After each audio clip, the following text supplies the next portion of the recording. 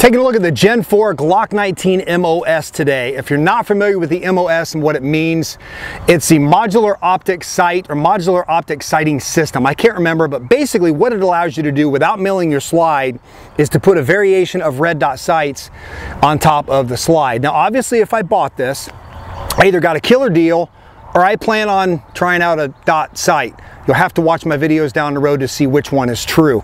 By the time this one's done though, you'll know I got a killer deal on this anyway. So I think that only leaves one option, but I'm not gonna tell you what dot it is. Feel free to guess below, but I've already settled on it. I know which one I'm going to get. Now I got this on Gunbroker. It said used. I have bought so many guns off Gunbroker that said used, especially Glocks. And when I get them in, they look brand new. This thing still has the copper grease on the inside. There's virtually no wear whatsoever. It's got Trijicon suppressor height and eye sights already installed. The only spot I saw any wear on is where somebody installed the sight, probably with an aluminum punch, and I most likely, yeah, some of that just came off. I haven't really tried to get it off there. So that's it. The gun overall is pretty flawless, and I was really impressed with this one. The magazines actually come out pretty nicely, and some Glocks are not real good at that. Now I have been a Gen 4 or Gen 3 guy, excuse me, since I've owned Glocks. It's what I've liked. They felt good in my hand, but it was time to upgrade, and I wanted to test a dot. I wanted to get into the dot game, and I didn't want to have my Gen 3 milled. What if I don't like it? Then I got to put a plate on it and everything else. This was just a really good way to get into the dot game. The Gen 5s, in my opinion, in my hand, felt like garbage. I have run the Gen 3 so long that a Glock just isn't a Glock without finger grooves to me. And so the Gen 4 felt really good. I can always throw back straps on it, the beaver tail, whatever I want to do to customize it. I just haven't even shot this thing yet. You are going to see the first shots. Now, in addition to the gun, everything's stock. I've got the case right here, comes with it. Your back straps, your loader. It did come with 3 magazines, and I want to show you guys the followers. These mags haven't even been loaded. And you can tell if a gun's been loaded once. The casings will absolutely put marks in those polymer followers. These mags are virtually brand new. So I don't know what the criteria is to not be able to sell a gun as new, but this thing is new. It even has the Glock copper grease in the rails. You can see it. I don't know if it's been fired at all. I think it's been cycled by hand, and that's it. The bores look clean. I say bores because there's an extra barrel that came with it. They're shiny. They look brand new. Take a look at the barrel. I don't know if it's seen live fire or not. I don't know if it's seen much dry fire.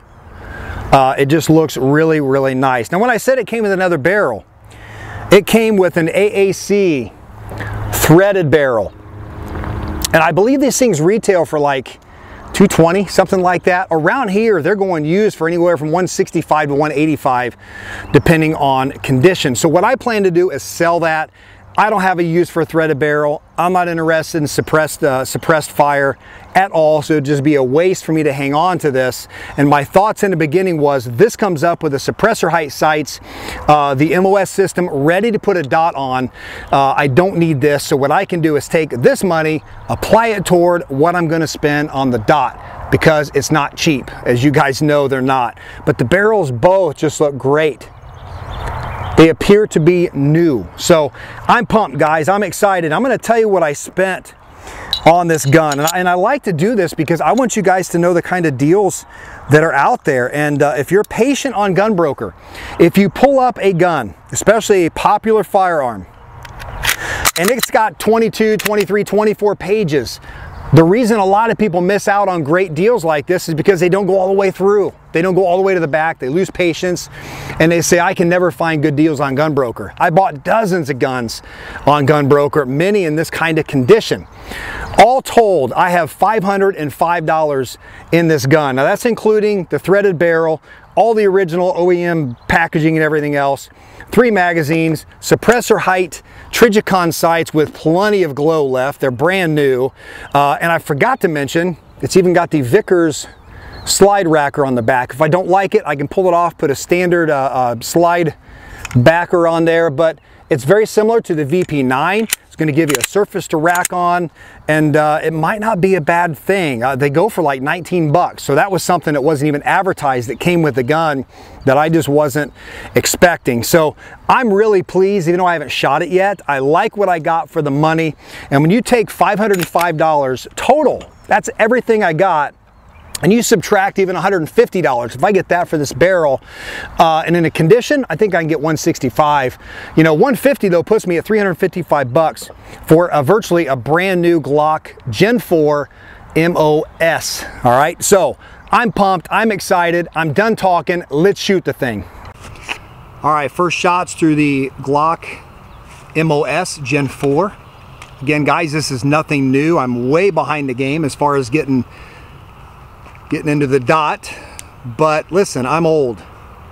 I'm not old, but I'm getting there, and that's a lot of the reason I'm looking into the dot, guys. It's more of a proactive, preemptive strike on diminishing eyesight. Now, my eyesight's fine right now overall. I do have bifocals for up close, but I know that my sight's not going to get better as I age, so why not go ahead and try to curtail some of that and give a dot an honest try.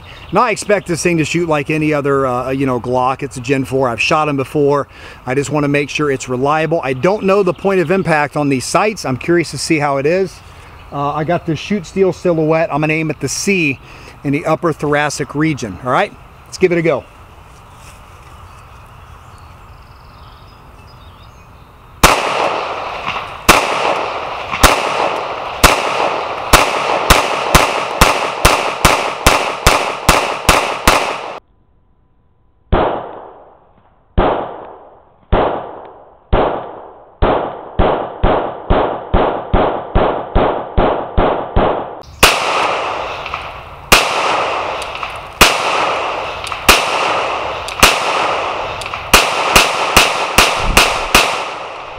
What would a gun test be without running some hollow points through a potential carry gun? 124 grain Federal HSTs. We're going to see how they work through the Glock 19 Gen 4 MOS.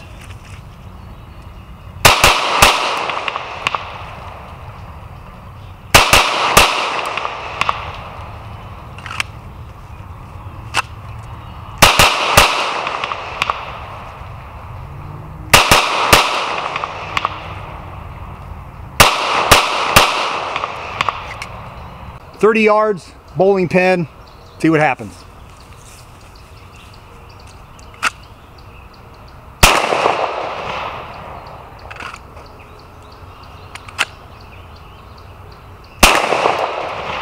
All right, there's a nick.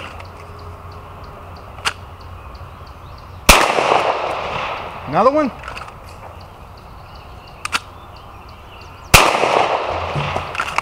Better quit while I'm ahead. 3 out of 4 hits from 30 yards. I'll take it. 150 rounds, including a magazine of HSTs. Everything fed beautifully. I had no problems whatsoever. I do have a couple of flyers up in the neck, a couple of low rounds there. Some of those were also going to be from the limp wrist, the one hand. I did those early on. Not making excuses, but it is a new gun. And I will tell you guys, the longer I shot, the more I started to put rounds up into that B area. So I was first wondering if it was the Trijicon sights, the suppressor height. I think it was the difference in the trigger, the difference in the grip, and just being a different gun altogether. Now, these shots are still good. I mean, it would put a ballistic effect on a human if I had to use that gun to save life, but I want to keep them up there in that nice little B circle. Obviously, that's where we want them, or into the A triangle there, if that's the case. So my preliminary thoughts on the MOS, I really like it. I loaded it back up with HSTs there, so it's hot. I like it. I think it feels really, really good. I'm excited to get the dot on it, and I hope you guys follow along for that journey. You guys, again, guess down below what dot I'm going to put on it. I'm not promising I'm going to tell you what it is, but you can give it a guess anyway. Maybe I'll drop some hints. These rounds are going to be up into that B zone before I'm done with this thing. I'm going to make sure of it, eliminate some of the flyers there, the more I get used to this MOS 19. Thank you all for watching. We'll catch you in the next video as we continue this journey with a red dot sight.